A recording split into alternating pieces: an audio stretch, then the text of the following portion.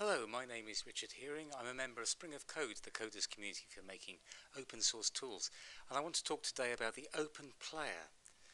I work for a project called visionOntv, which has about a dozen channels of aggregated high quality video content which produces RSS feeds, and this is what we want to do: distribute video by RSS. So it's an automatically updating player. For this we're going to use the JW player, the best open source player out there. Here's a skin for it, and essentially what we want to add to that is a GUI for the copying and pasting in of an RSS feed. Not necessarily for our own videos, but for anyone's videos.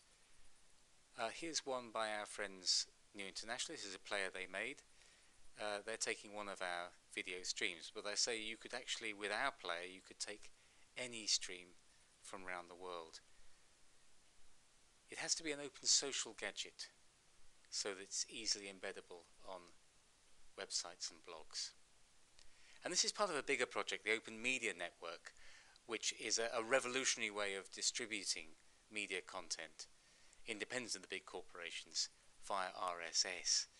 And I'll say more about that when I've worked out how to draw the universe in a two-dimensional diagram. For now, if you'd like to know more about the OpenPlayer, go on springofcode.org and have a look at the detailed spec, or email me at richard@visionon.tv, or come to one of our meetups at Spring of Code. Thanks very much for listening.